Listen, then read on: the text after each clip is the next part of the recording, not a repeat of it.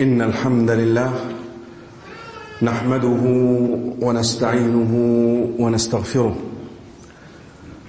ونعوذ بالله من شرور أنفسنا ومن سيئات أعمالنا. من يهده الله فلا مضل له ومن يضلل فلا هادي له، وأشهد أن لا إله إلا الله وحده لا شريك له، وأشهد أن محمدًا عبده ورسوله. يا أيها الذين آمنوا اتقوا الله حق تقاته ولا تموتن إلا وأنتم مسلمون. يا أيها الناس اتقوا ربكم الذي خلقكم من نفس واحدة وخلق منها زوجها وبث منهما رجالا كثيرا ونساء، واتقوا الله الذي تساءلون به والأرحام إن الله كان عليكم رقيبا. يا أيها الذين آمنوا اتقوا الله وقولوا قولا سديدا يصلح لكم أعمالكم ويغفر لكم ذنوبكم، ومن يطع الله ورسوله فقد فاز فوزا عظيما. أما بعد، فإن أصدق الحديث كلام الله، وخير الهدي هدي محمد صلى الله عليه وآله وسلم، وشر الأمور محدثاتها، وكل محدثة بدعة، وكل بدعة ضلالة، وكل ضلالة في النار. Brothers and sisters in Islam, أخرج الإمام مسلم في صحيحه من حديث عبد الله ابن عمرو ابن العاص رضي الله عنهما قال صلى الله عليه وسلم: الدنيا متاع وخير متاعها الزوجة الصالحة. The hadith is compiled في صحيح الإمام Muslim. The narrator is the companion Abdullah ibn Amr ibn al-As. May Allah subhanahu wa ta'ala be pleased with both of them. The Prophet sallallahu alayhi wa sallam says, "Ad-dunya mata'." The worldly life is an enjoyment, temporary one. And the best enjoyment of all the enjoyments which you may find in this worldly life is having a righteous wife. When this verse فيما أخرج الترمذي في السنن من حديث ثوبان رضي الله عنه was revealed: والذين يكنزون الذهب والفضة ولا ينفقونها في سبيل الله. And those who collect gold and silver, they gather, they store it, and they do not spend it in the cause of Allah. Rasul sallallahu alayhi wa sallam commented by saying, تبا للذهب تبا للفضة. قالها ثلاثة. Curse to gold, curse to silver, of course, if it will not be spent in the cause of Allah.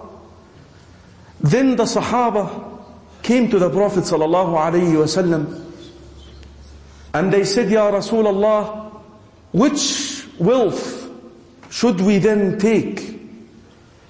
The Prophet sallallahu alayhi wa sallam tells them, خَيْرُ مَكْتَنَزَ النَّاسِ. The best thing that you can have is لِسَانًا شَاكِرًا لِسَانًا ذَاكِرًا, a tongue that always remembers Allah subhanahu wa ta'ala. وَقَلْبًا شَاكِرًا, and a heart which is grateful to Allah subhanahu wa ta'ala. وَزَوْجَةً مُؤْمِنَةً, and a believing wife. تُعِينُكَ على أمر دنياك وآخرتك, who will help you regarding the affairs of your dunya, your worldly life, your worldly affairs, and she will help you also to get Jannah.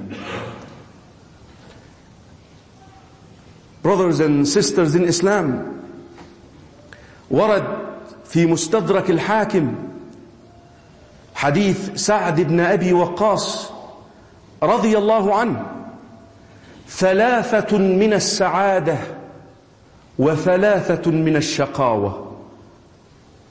3 signs of happiness and 3 signs of miserliness, whatever the word is.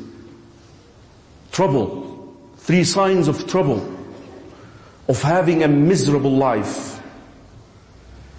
3 signs of having a good life. 1, زوجة مؤمنة صالحة, a righteous wife, a believing wife, and a good means of transportation, and a decent house.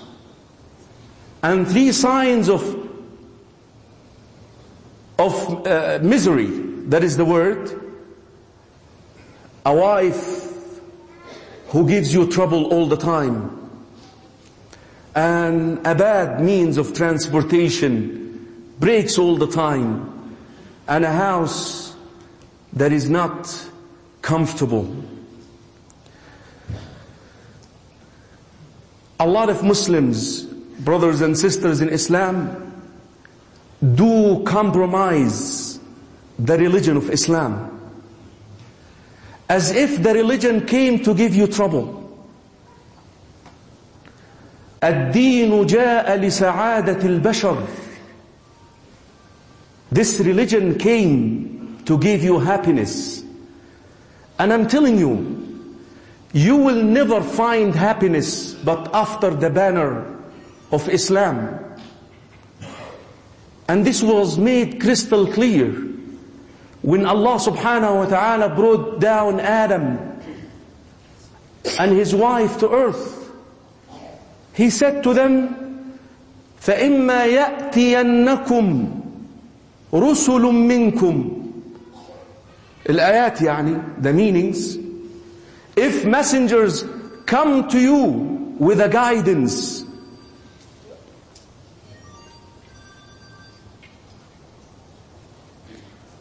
فَمَنِ اتَّبَعَ هُدَايَ فَلَا يَضِلُّ وَلَا يَشْقَى. If you follow this guidance, you will never be misguided, nor you will astray. Look at the other end of this. وَمَنْ أَعْرَضَ عَنْ ذِكْرِي فَإِنَّ لَهُ مَعِيشَةً ضَنْكًا. And if you turn away from that guidance, you will have a miserable life. There is no good life but under this banner of Islam. أَلَا يَعْلَمُ مَنْ خَلَقَ وَهُوَ اللَّطِيفُ الْخَبِيرُ. Allah subhanahu wa ta'ala made us. He created us. He knows what can straighten our lives. When we go, وَلِلَّهِ الْمَثَلُ الْأَعْلَى, and buy a car, the manufacturer gives you a blueprint, a manuscript. Every 300 miles, change the oil. If you want that car to last, not to give you trouble, follow these instructions. Allah made you and me. And before He made us, He already designed. He already created. He already designed the guidance which will help us. Ar-Rahman علم القرآن خلق الإنسان. But we fall in trouble, we get in trouble because we compromise the teachings of Islam. It's very unfortunate, dear brothers and sisters in Islam, that our religion is turning to be a color, which we color ourselves with when we need. When there is death, let's color the whole thing with religion. When there is marriage, let's get that religion going. When there is something, let's get whenever you want to put it on. But the majority of the time, we don't even try to find out what Allah said. And we start complaining afterwards. Wallahi ya ikhwa, by Allah, you cannot imagine the amount of problems we have in our homes. A lot of problems. Wives calling cops on their husbands, husbands beating their wives, divorce rate is skyrocketing. They tell you every 6 minutes in the Muslim world there is one case of divorce. Every 6 minutes. Why? Because we compromise the teachings. I always like to use this statement as an example. Hadith Salman al-Farisi, when a non-Muslim said to him, والحديث في مسلم, يقول له دينكم يعلمكم كل شيء حتى الخراءة. Your religion teaches you every little thing, even how to go to the bathroom.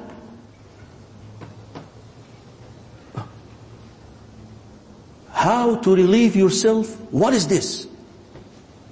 Yes, he tells him yes. And he actually told him, what does the messenger say about relieving yourself? You think Islam ignored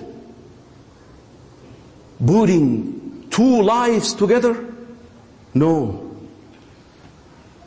في الصحيحين من حديث أبي هريرة رضي الله عنه, the Prophet صلى الله عليه وسلم says, تنكح المرأة لأربع. A woman is sought in marriage because of 4 incentives. There are 4 things which can move you to propose, to marry a woman. Number 1, جمالها, her physical beauty. مالها, her wealth. She has a good job. She has a good education potential. حسبها, her lineage, her family. ودينها, and her religion. 4. Which one, Ya Rasulullah, should I go for? He did not say, sallallahu alayhi wa sallam, marry. You know what he said? فَاظْفَرْ, win. He did not say marry the religious. He said win the religious one. Win her. As if they will not be plenty of them. And you may have actually to keep looking and looking until you find her. But don't compromise this advice. فاظفر بذات الدين تربت يداك. There is a lot of ways the scholars explained the term تربت يداك, but there is an odd explanation that I like to present, which is, if you do not choose the righteous, the religious women, you will put sand over your head. A little odd, but that explanation is in the books, but very odd one. but so true. And ask those who are suffering, they will tell you. They walk in the streets speaking to themselves. كلم نفس الرجل. Why? لأن البيت سكن. ومن آياته أن خلق لكم من أنفسكم أزواجا لتسكنوا إليها. The nature of the house, of the home, is a place that you go there, you find rest, tranquility, peace. You run away from the fitna. You run away from the jungle in the outside. You escape the trials and tribulations inside. What if this house is not? That is the real misery, brothers and sisters in Islam.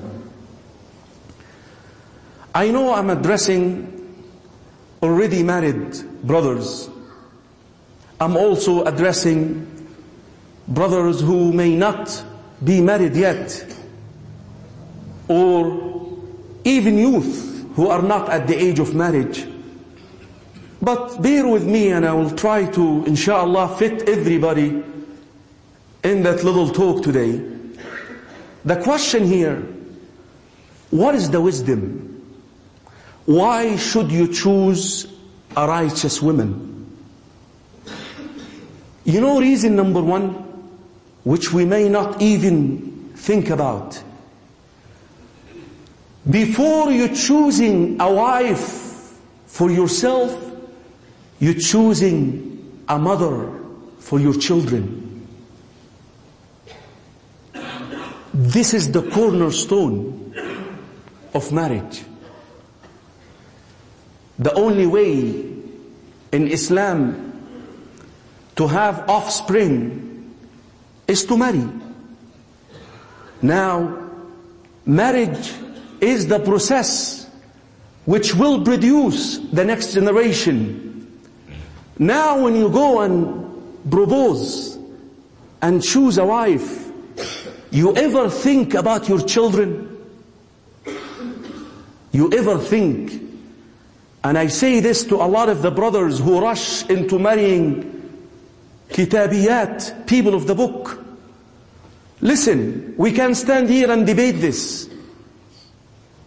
It's permissible, with limitations, with some restrictions. But what if divorce takes place? What is going to happen to your children? Have you ever thought about this? Brothers and sisters in Islam, subhanallah, and this is just a similitude. And that similitude was used in the Quran.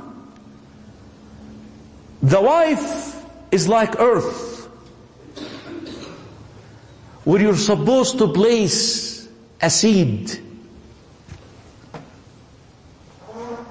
When you want to plant a tree in your backyard, don't you go and look for the best piece? An earth that doesn't produce, you're not even going to pay a penny for it. Even when you go and buy it, the price goes down. But a woman is the earth where the man places that seed. If the earth is sound, the seed will grow. And a lot of time, a lot of the brothers would come and ask me, Sheikh, how can I figure out whether this woman I want to propose to is righteous or not? I tell him there are a lot of factors, and I share this with him. But I tell him, look at her mother. See how her mother is. Brothers and sisters in Islam, this is reason number one. And subhanallah, this verse in Surah Al-Hajj, يا أيها الناس إن كنتم في ريب من البعث فإنا خلقناكم من تراب ثم من نطفة ثم من علقة ثم من مضغة مخلقة وغير مخلقة لنبين لكم ونقر في الأرحام ما نشاء إلى أجل مسمى ثم نخرجكم طفلا ثم لتبلغوا أشدكم. الآية. Look at the end of this verse. This is the famous verse which has the stages of the creation of a baby inside the womb of a mother. The embryo. Look. وَتَرَى الْأَرْضَ هَامِدَةً فَإِذَا أَنزَلْنَا عَلَيْهَا الْمَاءَ اهْتَزَّتْ وَرَبَتْ. Then at the end of this verse, after Allah subhanahu wa ta'ala speaks about a sperm, then a piece of a flesh, then the soul, then coming out. Look, this is exactly like earth. You place a seed there and rain comes down, will grow. That is reason number one, brothers and sisters in Islam. Children. Second reason, brothers and sisters in Islam, marriage is tough. It's not easy. Forget about these soap operas or soap operas that we were brought up with. They got married and they lived happily ever after. This is not accurate. Two individuals coming together, two different souls, a lot of challenges. And the head of the institution of disbelief is after your marriage. And I'm amazed at this hadith. حديث جابر بن عبد الله رضي الله عنهما والحديث في صحيح الإمام مسلم. إبليس كل يوم يضع عرشه على الماء. Every single day in the morning Satan places his throne in water. الشيطان, the big guy, the guy who doesn't die, the guy who refused to bow down to Adam. Every day, he's the head of disbelief in earth. Every day. And all these little jinni, those whom he was able to misguide from his race, will report to him. And he will say the following to them. من أضل اليوم مسلما ألبسته التاج. Whoever does the best job today in misguiding a Muslim, I will crown him with my own hands. Disperse, go work, get to work. Every single day he does this. He is more punctual than us. At sunset, again his throne is in water. And they come reporting their accomplishment for the day. Listen, one of them will say, I did good today. I was able to get somebody to drink, to smoke, to kill, you name it, to commit adultery, you name it. For all of those, he would say, good job, good job, good job. Until this one stands and says, I did not leave a husband and wife until I separated them. I kept getting them in trouble. I kept whispering to her, whispering to them, getting them angry at one another, calling one another names, until they finally divorced. Guess what?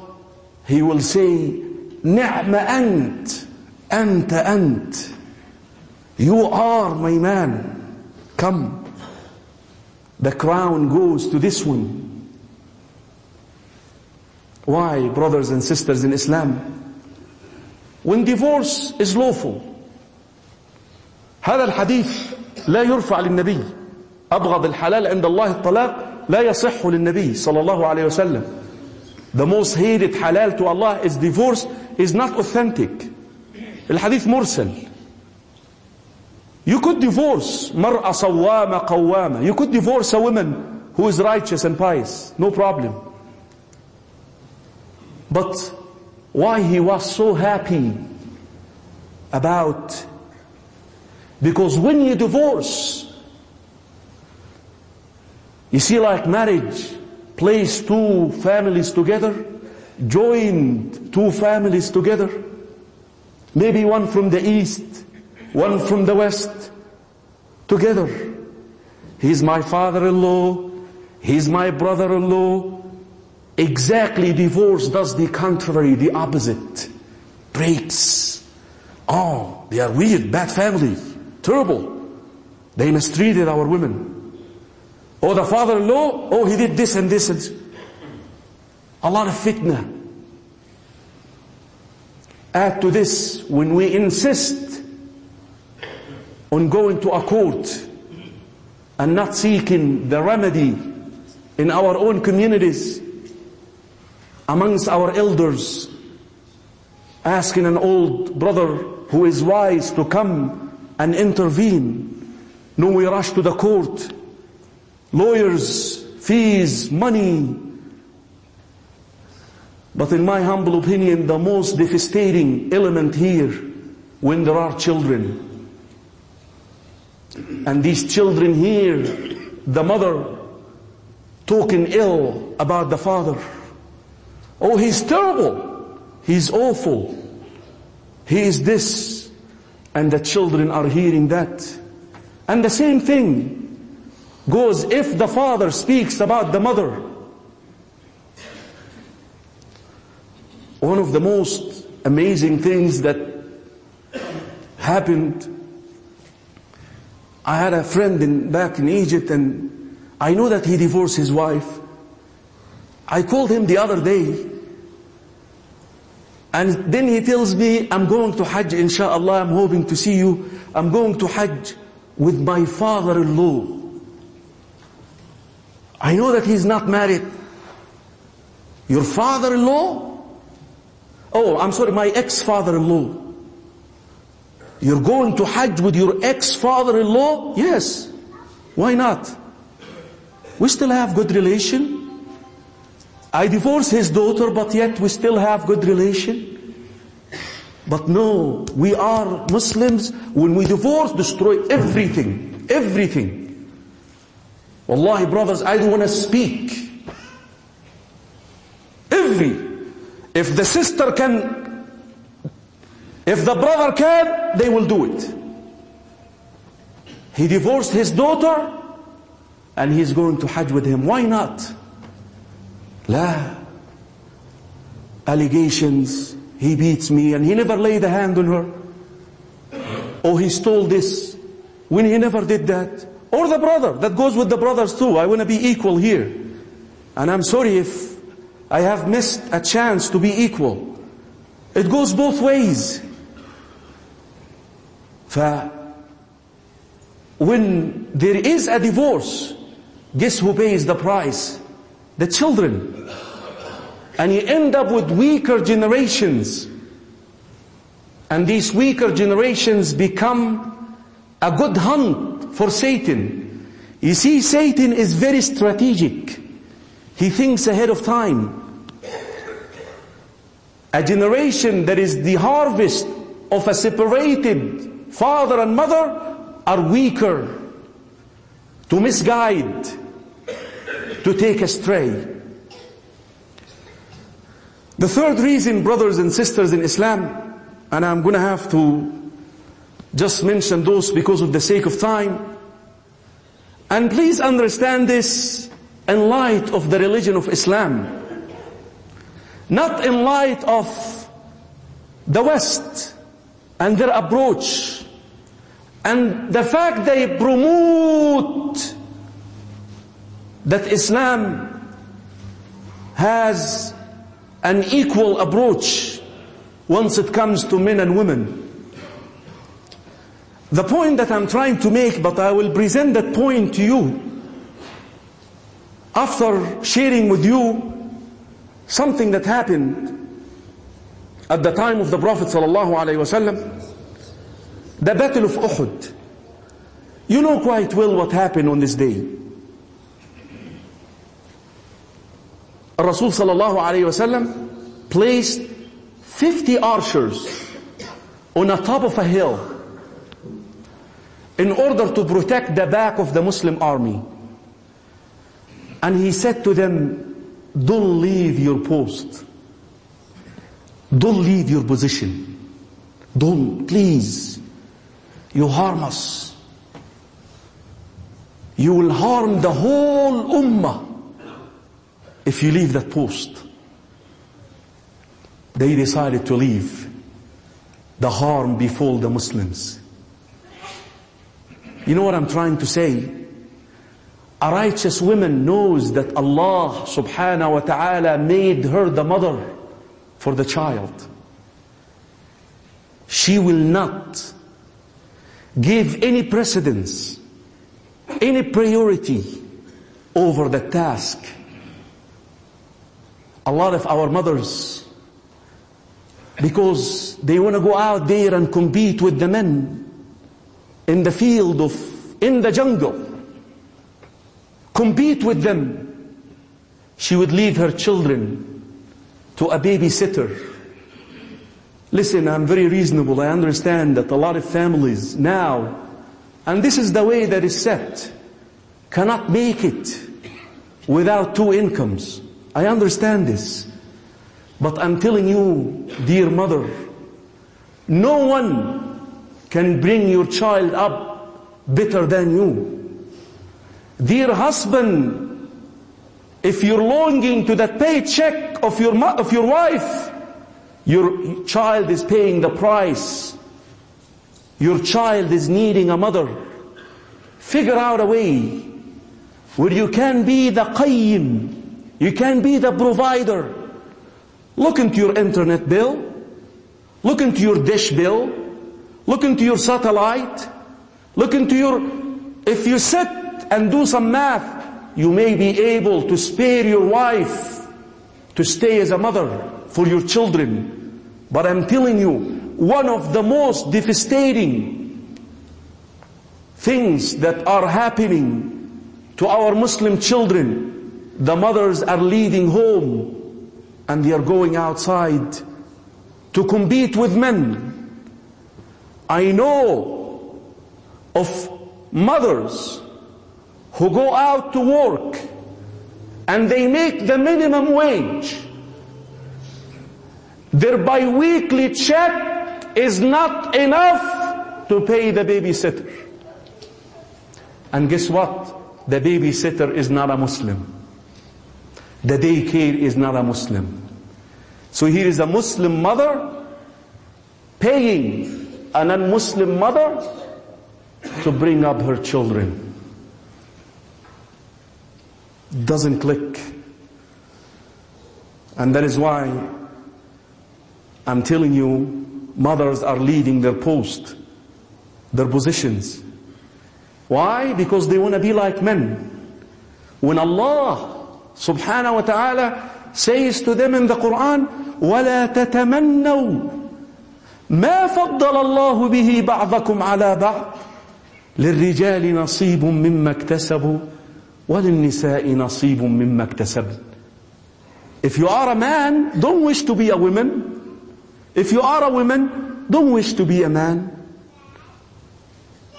This is why, brothers and sisters in Islam, we should go for righteous and pious wives if you are not married. What you are married? What if you are married? One word. Fix yourself. Fix your iman. And give your wife a da'wah. And she will follow you. أقول قولي هذا وأستغفر الله لي ولكم.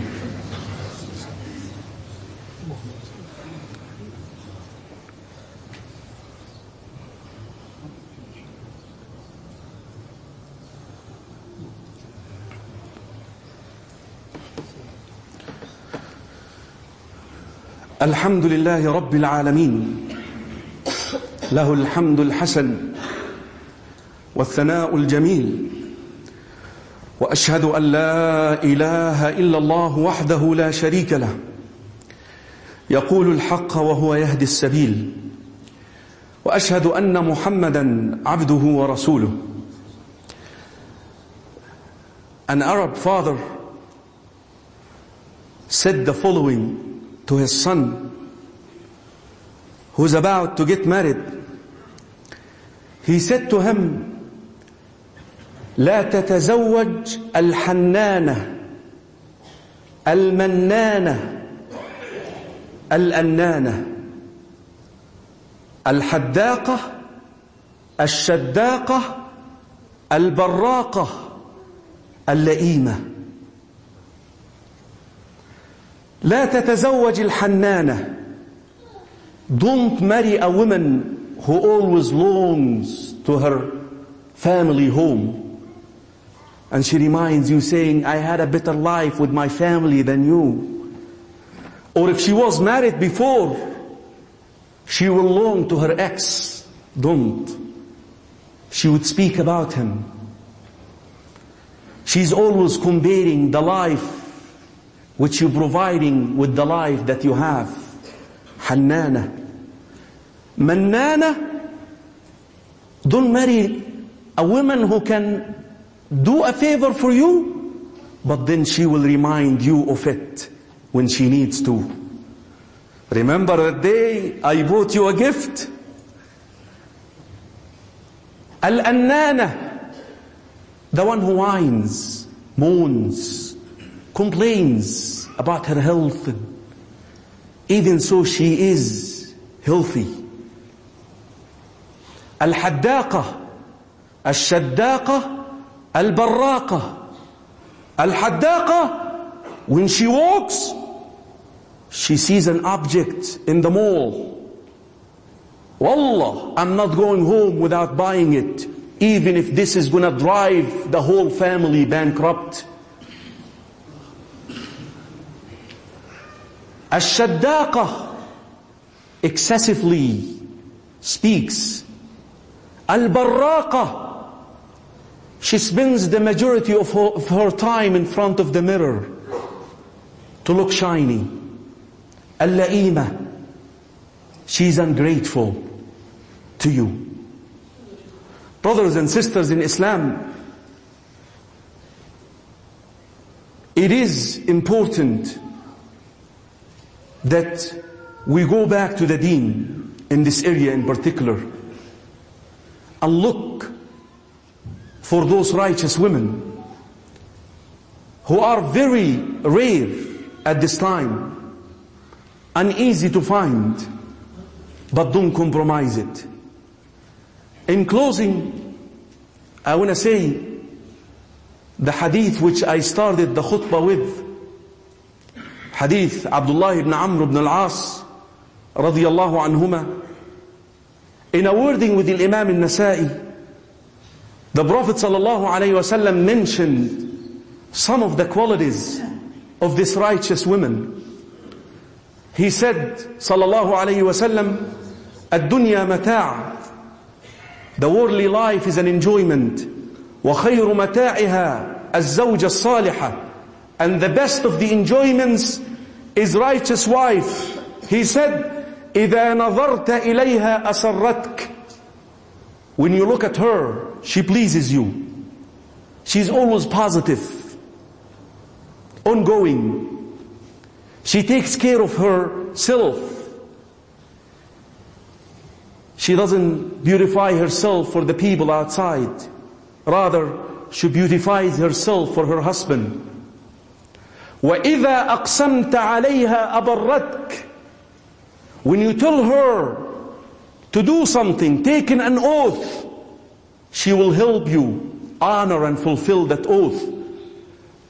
وَإِذَا غِبْتَ عَنْهَا حَفِظَتْكَ, and when you leave home for a while, you have no doubt in your heart that she will guard herself, she will be chaste, and she will guard your wealth. I may be in the American society be aggressive here against women, and I'm talking about men and what men should get and all of this, but in 2 minutes or so I want to say, dear sisters, your husband is your way to Jannah. Hadith في مسند أحمد, the narrator is Abu Hurairah, وصحيح ابن حبان, the narrator is Abdurrahman ibn Auf. Listen to this, dear sisters, before you pass any judgment over the talk. The Prophet sallallahu alayhi wa sallam says, إِذَا صَلَّتِ الْمَرْأَةُ خَمْسَهَا, if a woman prays her 5 daily prayers, وَصَامَتْ شَهْرَهَا, and she fasts the month of Ramadan, وَحَصَّنَتْ فَرْجَهَا, and she kept herself chaste, وَأَطَاعَتْ زَوْجَهَا, and she obeyed her husband, in the day of resurrection she gets to choose which of the 8 gates of Jannah she wants to enter. We're after Jannah, sisters. You're after Jannah, sisters. اللهم اغفر لنا ذنوبنا وإسرافنا في أمرنا ثبت أقدامنا وانصرنا على القوم الكافرين. اللهم أرنا الحق حقا وارزقنا اتباعه وأرنا الباطل باطلا وارزقنا اجتنابه. اللهم اغفر لنا ذنوبنا وارحمنا برحمتك يا أرحم الراحمين.